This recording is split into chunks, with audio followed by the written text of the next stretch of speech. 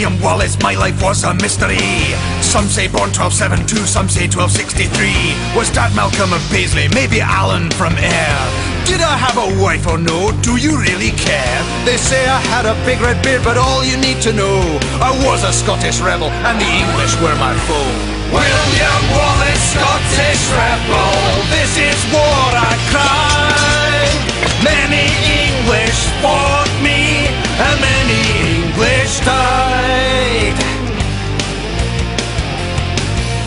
I took against the English back when I was fairly wee, 'cause an Englishman called Selby bullied my whole family. It upset me, so I struck him dead, well wouldn't you? Then an English sheriff came along, guess what? I killed him too. They say he killed my wife, so he deserved what he got. Then England's King Ed came for me, oh I'm scared not.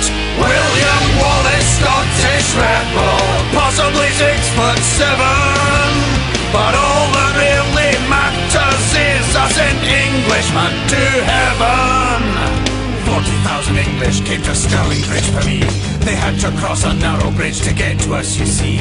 We held them off, pushed them back, it was no contest. Bridge collapsed, hundreds drowned, of course I killed the rest. Celebrated Stirling Bridge another Scottish win by decorating my sword with the English general's skin.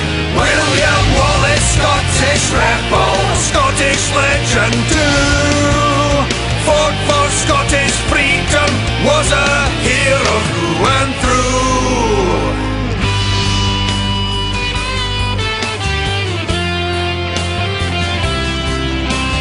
Here's where my rebel story comes unstuck.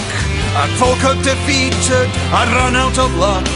Spent 7 years playing hide and seek. Captured, sent to London, tried for treason, what cheek. King Ed hanged me, then a lovely touch. Pulled my guts out, guess he didn't like me much.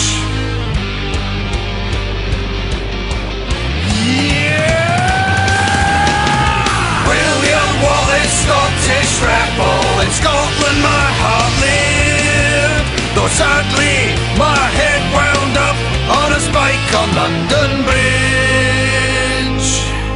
Oh, that smarts.